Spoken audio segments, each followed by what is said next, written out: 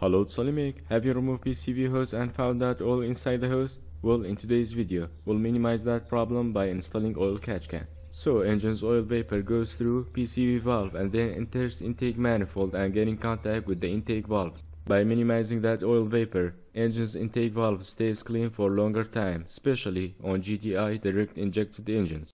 So we're gonna need an oil catch can. I found that on AliExpress for 17 bucks by the time I'm making this video. We're gonna connect PCV hose here. When the oil vapor enters here, this will stop any drop of oil, and this filter holds oil particles even more, and this goes back to intake manifold. We're gonna need a 1/2 inch hose. From PCV valve to oil catch can, about 63 cm, and from oil catch can to intake manifold, about 50 cm. The reason I chose to install here, it already had 10 mm stud, and second, it's a cold zone, far from exhaust, and helps oil vapor to condensate. 2 hose clamps for the engine side, but for the oil catch can side, we don't need it. It will be a tight fit. Some zip ties for organizing hoses, and 2 10 mm nut and a washer for fastening this bracket on the stud. So that's all we need for installing oil catch can. I'm gonna start with using 8 mm drill bit for making bracket hole bigger for 10 mm stud on the firewall. But first, let's remove it on the oil catch can and then drill one of the holes.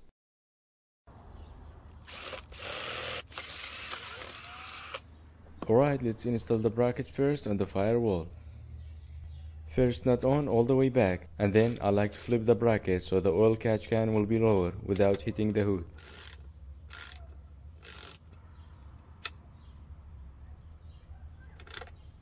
I'm gonna use 70 mm wrench for removing these, so I can put some Teflon on them to prevent them from leaking.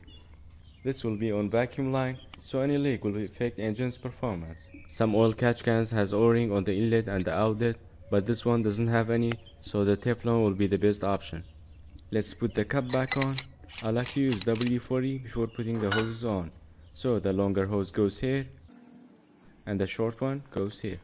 Here is the final assembly. Let's put it on a bracket. I like to twist it a bit so the inlet hose get one nice curve.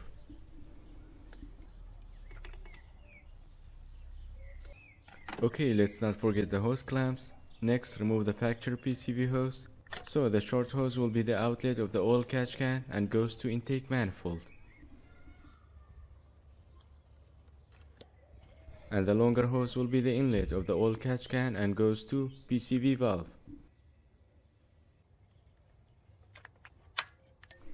So the oil vapor comes from PCV valve and enters the oil catch can and separates the oil and goes back to intake manifold.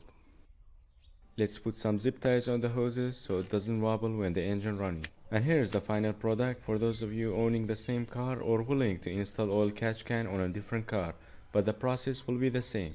For the upcoming videos, I will give you guys an update how much oil it will separate, so stay tuned for that. Alright, that's it for this video. Hope the video was helpful. If it was, like and subscribe if you haven't already, and I will see you in the next one. Bye for now.